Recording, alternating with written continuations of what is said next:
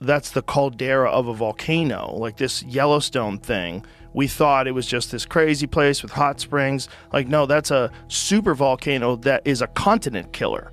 Strange occurrences are underway at Yellowstone National Park, prompting concern among scientists. When it hits, first of all, very few people survive and everything goes to shit. The massive supervolcano located there is showing unusual signs, including the slow swelling of the ground into a dome shape. Yellowstone Lake's water levels are fluctuating unpredictably, and a large 300-foot crack has suddenly appeared in the earth nearby. These anomalies have experts on edge, raising questions about whether they signal the awakening of Yellowstone's dormant supervolcano. After decades of dormancy, fears are mounting that this sleeping giant may be nearing a catastrophic eruption. Join us as we delve into the disturbing signs pointing towards the potential eruption of Yellowstone. Number 1. A supervolcano brewing beneath our feet.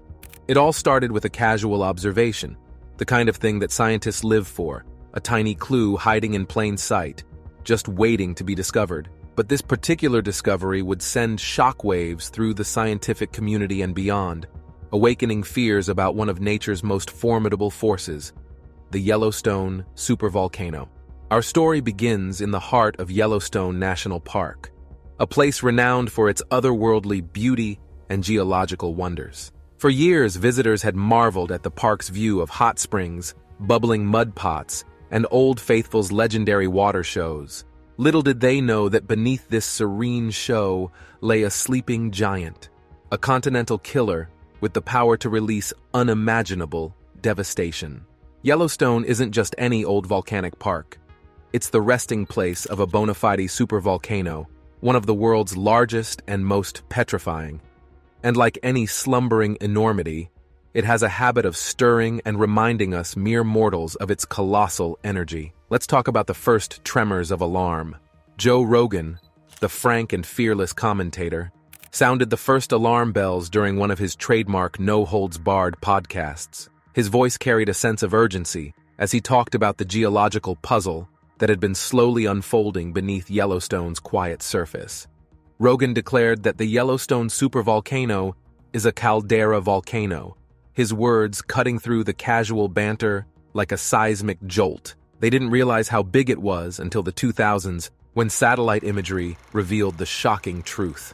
It's not just a crazy place with hot springs, it's a continent killer. Somewhere in like the 2000s, I think it was, they did satellite imagery and they realized, oh my God. Rogan's stark warnings echoed far beyond his studio walls, resonating through the scientific community like a wake-up call from nature itself. Something strange was afoot in that iconic national park, something that could potentially rewrite our understanding of volcanic behavior and the risks we face from these sleeping titans. In the middle of this unfolding drama lay a weird and unexpected discovery, a massive, dome-shaped uplift, steadily expanding with each passing day. It was as if the very ground beneath Yellowstone was taking deep, heaving breaths, slowly swelling outward in a display of geological defiance. But this unsettling revelation was just the beginning. The once peaceful waters of Yellowstone Lake, that shining oasis of serenity, had started behaving in utterly baffling ways. Their levels shifted and tilted like the entire basin was engaged in a slow, awkward seesaw routine. Then, as if to emphasize the threatening nature of the situation, a huge crack violently split the earth open near Hidden Falls in the neighboring Grand Teton National Park. This wasn't just any ordinary crack. It was a gaping mouth in the rock face, stretching over 300 feet long and standing a towering 100 feet high. It was as if the very bones of the earth were fracturing under some unseen, unyielding force. For the scientific community, these bizarre occurrences weren't just oddities to be cataloged and studied. They were revelations, tantalizing peeks behind the curtain of one of nature's grandest spectacles. Yellowstone has a legacy and a rich and rugged history. Millions of years ago, this region was the stage for some of the most mind-blowing volcanic fireworks the world has ever seen. 3 times in its distant past, the Yellowstone Supervolcano unleashed explosive eruptions so massive and utterly fierce that they left indelible scars upon the face of our planet. The most recent of these epic blowouts, the one that gave birth to the vast Yellowstone caldera itself, occurred around 631,000 years ago. It was a real showstopper, an eruption so violently magnificent that it belched out over 240 cubic miles of volcanic material, blanketing much of what is now North America in a thick, choking blanket of ash. But as the smoke finally cleared from that apocalyptic event, the story took an unexpected turn. From the bowels of that emptied magma chamber, new life began to stir. Like a battered prizefighter shaking off the cobwebs, the underground forces beneath Yellowstone started to regroup, refilling that hole with a slow, relentless upwelling of molten rock. As the magma chamber gradually replenished itself, something miraculous and utterly amazing happened: the birth of the resurrected domes. It was an expansive, roiling sea of molten rock flooding upwards like a huge, underground balloon, inflating with each passing century. As the pressure built, that liquid fury found the path of least resistance, pushing outwards and deforming the very crust of the earth into massive, dome-shaped uplifts. The dignitaries of this geological sideshow are the Sour Creek Dome and the Mallard Lake Dome. These domes aren't just modest little hillocks. Each one stretches over 10 kilometers wide and rises hundreds of meters above the surrounding caldera floor. They're like nature's version of hulking, volcanic muscles, flexed in an endless display of raw, ancient power. The Sour Creek Dome is a big old mound full of cracks and bumps formed by strong forces under the ground. It looks rough and worn out, like the face of a very old sailor. The Mallard Lake Dome is also impressive. About 170,000 years ago, it went through a big change when a lot of lava erupted from it. It was like the dome had a fresh layer of rock added to it, making it even more imposing. These domes aren't just there. They're part of a bigger story that keeps changing. They're reminders of the Yellowstone Supervolcano's history and the powerful forces still active below us. For many years, scientists have been closely watching Yellowstone, paying attention to every little movement in the ground, almost like checking the pulse of a sleeping giant. Time after time, this dormant giant has shown hints of the powerful forces lurking beneath its surface. Let's go back to 1923. During that year, a detailed study of ground levels in Yellowstone revealed something incredible. The center of the caldera had risen by more than 28 inches since the last measurements. It was as if the whole area was slowly swelling, expanding faster than most plants grow. But this wasn't just a one-time thing. For over 60 years, from 1923 to 1985, scientists saw a continuous rise in the ground across the caldera. It was like the ground was steadily getting higher. But then, in 1985, things changed unexpectedly. A series of earthquakes started near the northwest edge of the caldera, and suddenly, the rising movement stopped. Instead, the ground began to sink back down, reversing its previous upward trend. What caused this shift? Scientists believed it was because of the buildup of fluids like magma and very hot steam underneath the surface. When this pressure found a way out, possibly through cracks underground, the ground deflated, like air slowly escaping from a balloon. If those early uplift events were nature's way of clearing its throat, then the seismic rumblings that followed were the full-throated roar of a beast impatiently flexing its might. From the mid-1990s onwards, the behavior of the Yellowstone caldera took an even more mysterious turn. In Yellowstone's huge volcanic crater, the ground started acting strangely, going up and down like a wild dance. Some parts bulged up slowly, while others sank like they were tired. It seemed like the whole area was moving in a synchronized rhythm of rising and falling. But what caught scientists' attention the most was a new bulge that appeared. It was rising faster than anything they'd seen before, almost like it was eager to be noticed. As if this unpredictable dance wasn't enough, scientists noticed something unsettling. The strange ground movement seemed to match up with the earthquakes that often shook Yellowstone. It was clear that these tremors weren't just random events. They were connected to the powerful forces beneath the surface. The movement of magma and the shifting of tectonic plates deep below were working together to change the shape of the caldera in a dynamic and unpredictable way. It was like witnessing a thrilling geological story play out right before our eyes, with each new change in the ground showing us another part of Yellowstone's turbulent and ever-changing tale. Imagine if Yellowstone erupts tomorrow. Every breath will be a struggle, and the sun will be blocked out by a thick, toxic veil. This is the reality of a Yellowstone eruption. But what would it be like if this apocalyptic scenario happened? Number 2. What if the Yellowstone volcano erupted tomorrow? Right now, a ticking time bomb lurking beneath the peaceful land of the United States. The Yellowstone volcano, one of the world's largest supervolcanoes, is gearing up to explode. And when it does, the results will be nothing short of devastating.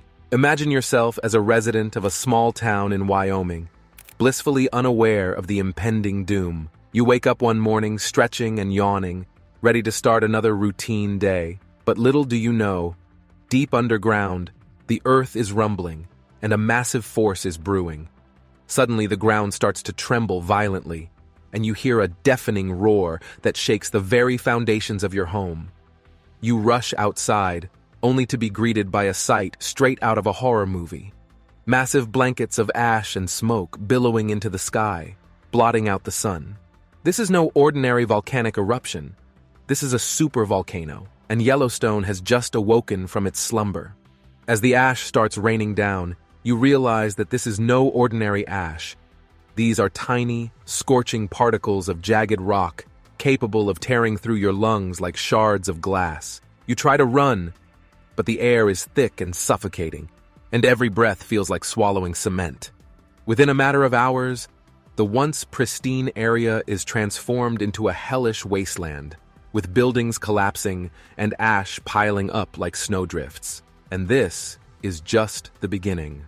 As the days pass, the ash continues to spread, blanketing the entire United States and Canada in a thick, toxic veil. Tens of millions of people within a 1,000-kilometer radius of the eruption are deceased, their lungs filled with the deadly mixture of ash and air. But the devastation doesn't stop there.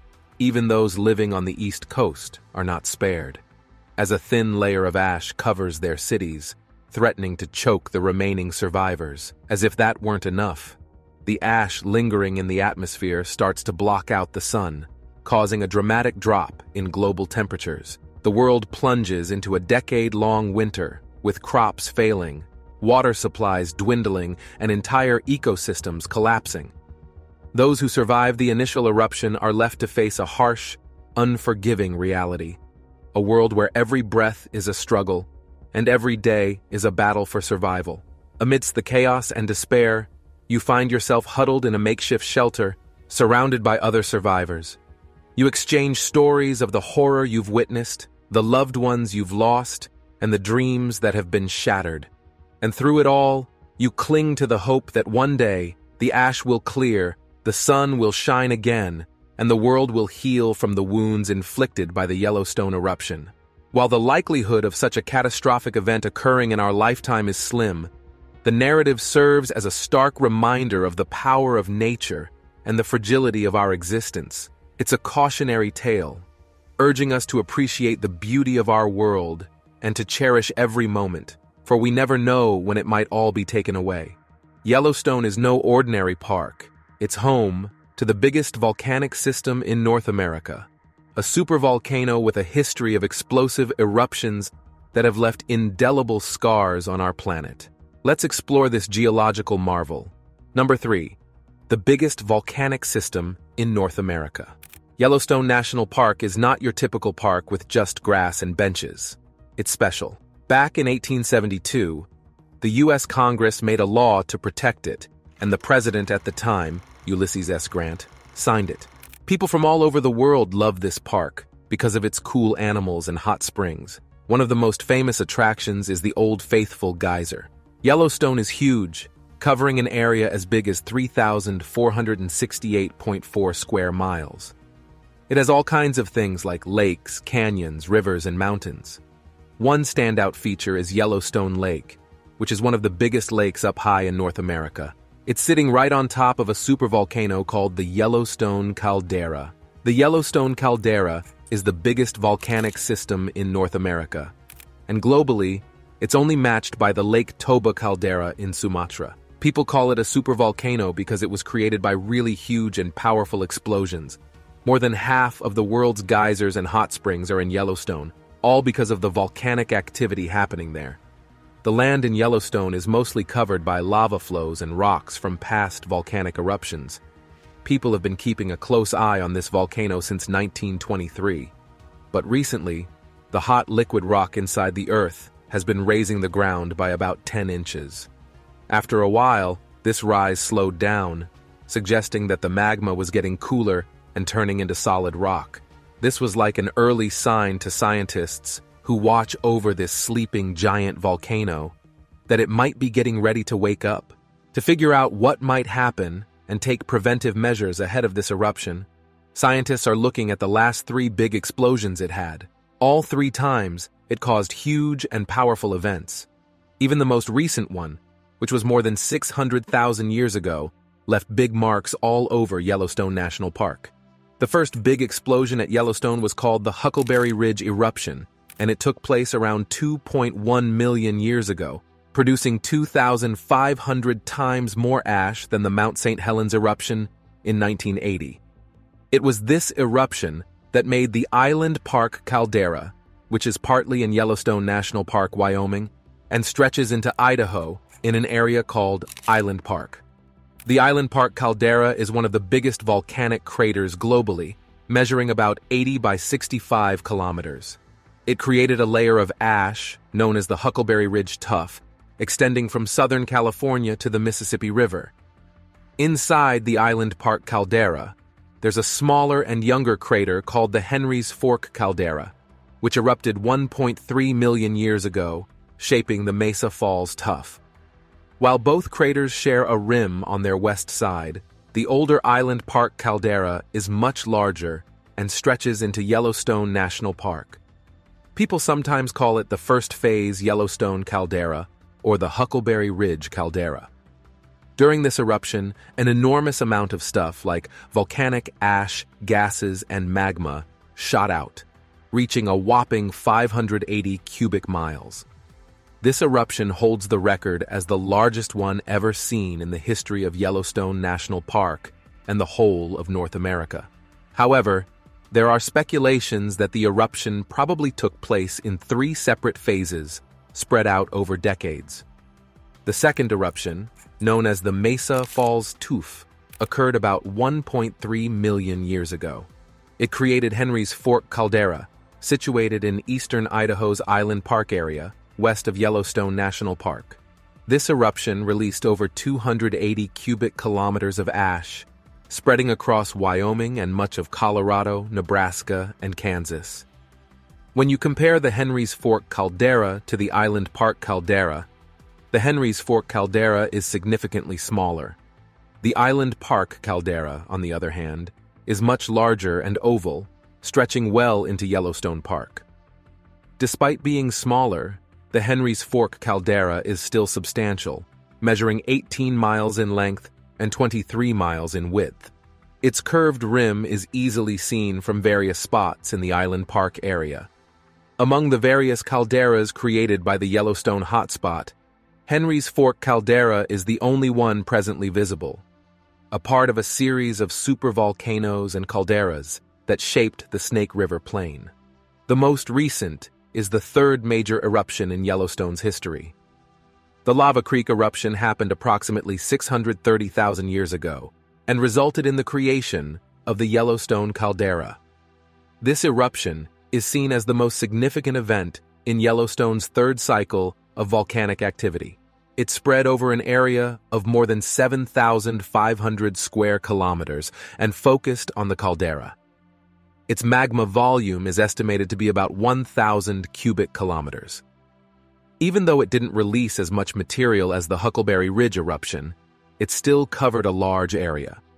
In addition to the magma and other volcanic stuff, a huge amount of volcanic ash and gas was forcefully thrown out.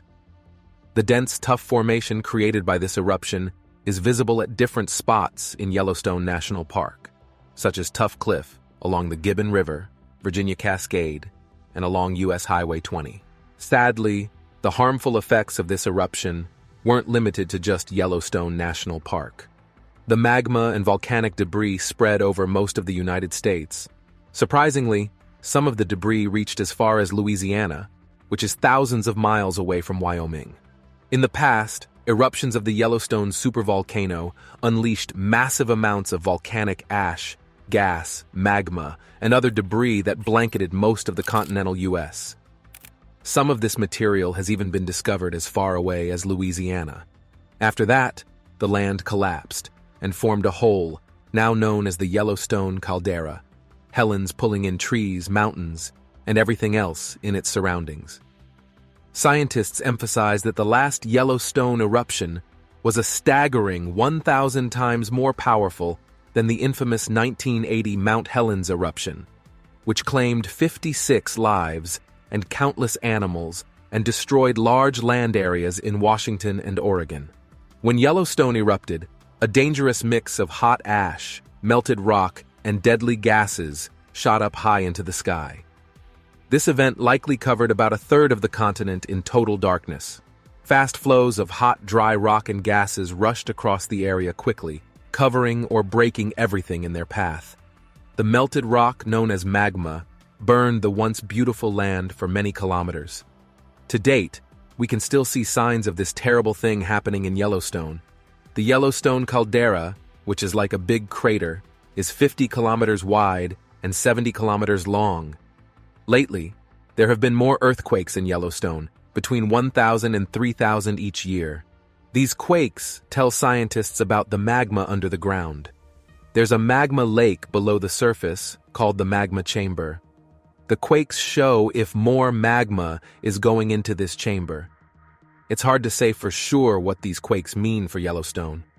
People can't predict what the volcano will do next, but they study its past to understand it better.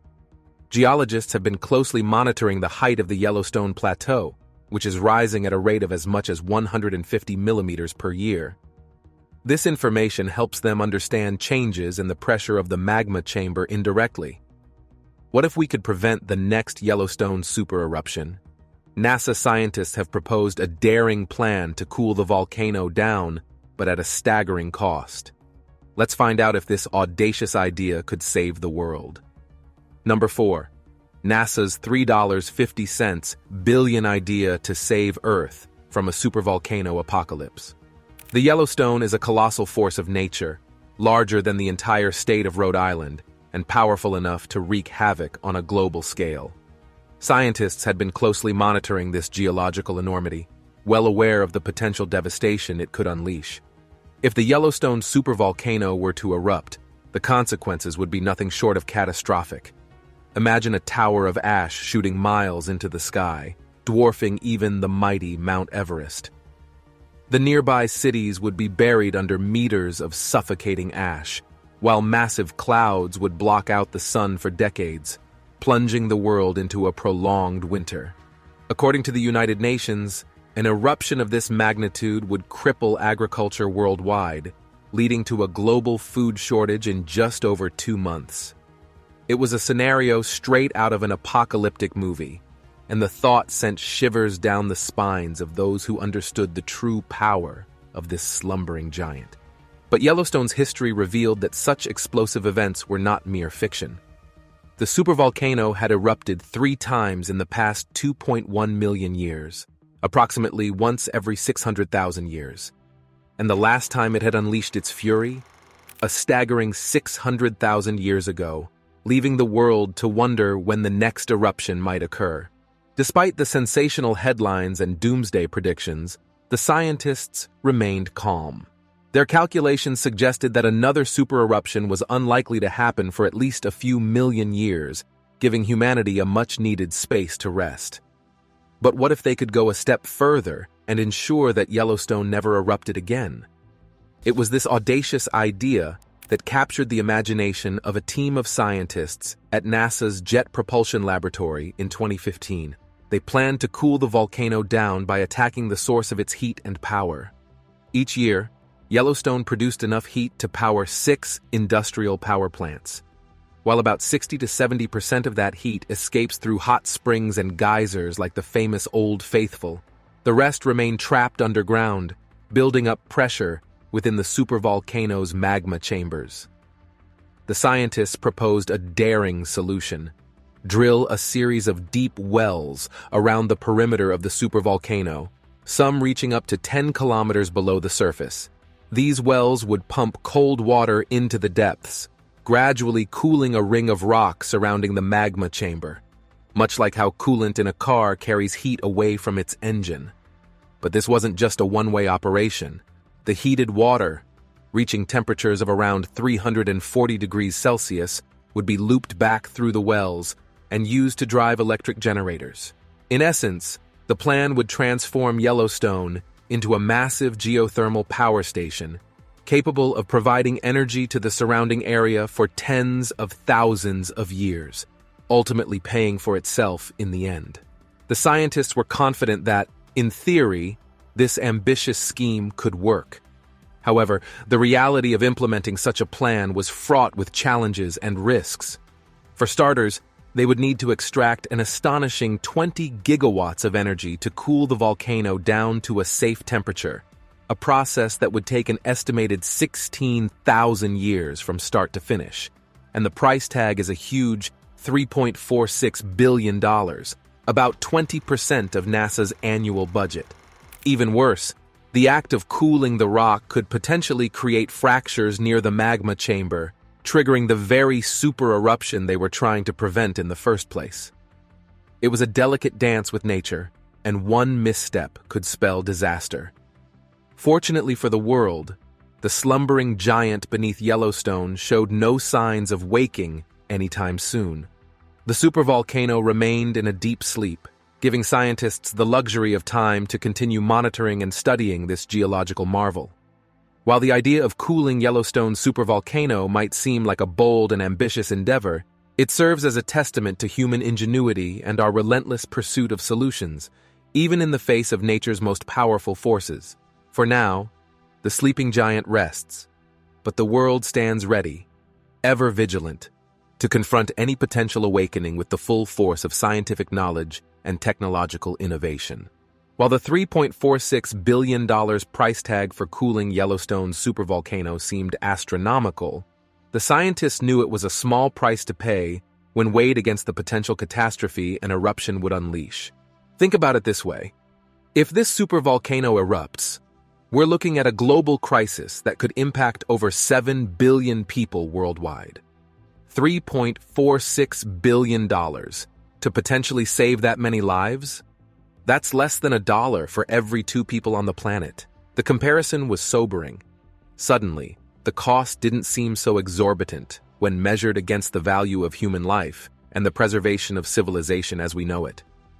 The team understood that convincing the world's governments and organizations to fund such an ambitious project would be an uphill battle.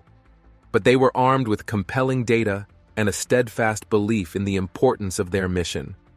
We're not just talking about protecting the United States or even North America. A Yellowstone eruption would have global ramifications, disrupting food supplies, triggering climate changes, and potentially leading to mass migrations and conflicts over resources. Their voices carried a sense of urgency, driven by the knowledge that the longer humanity waited, the closer the slumbering giant inched toward its next awakening. The time to act was now before it was too late. Share your thoughts in the comment section. Don't forget to like, share, and subscribe for more interesting videos.